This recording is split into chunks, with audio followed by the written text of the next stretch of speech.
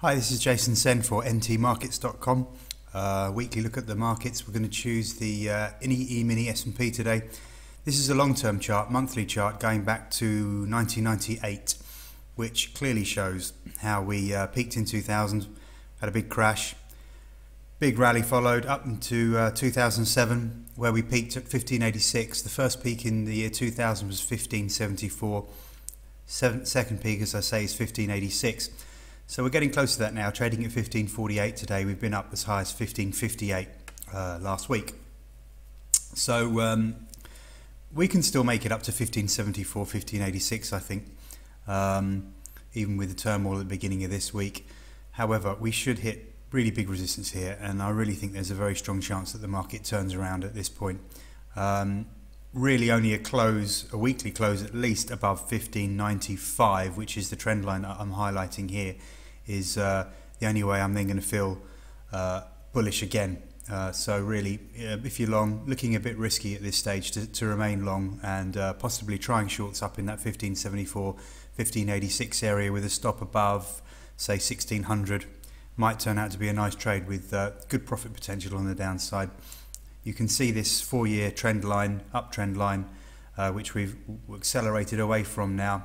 Even if we turned around and headed lower and came back to test this trend line around the 13.5 area, 1350 area, we'd still be nicely within that uptrend.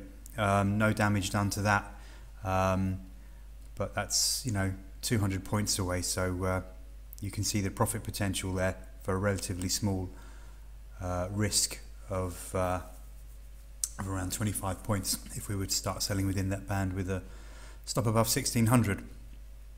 The FTSE, similar sort of picture. The peak in 2000 was lower than the peak. The peak in 2007 was lower than the peak in 2000, which gives us a trend line here on the cash FTSE 100 at 66.14.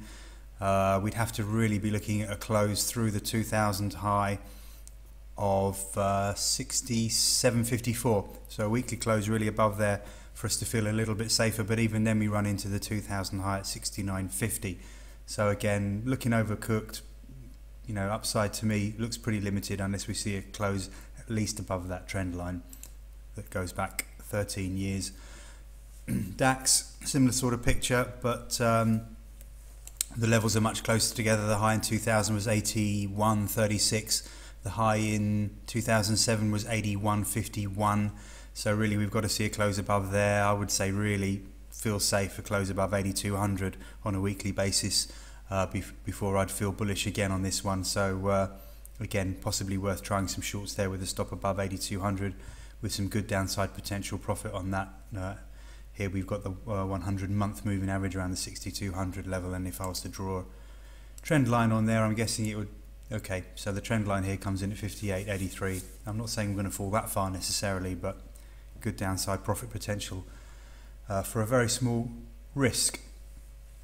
GasOil, I just want to show you quickly on a weekly chart. We've been falling for 6 weeks now. I think we might have bottomed out here.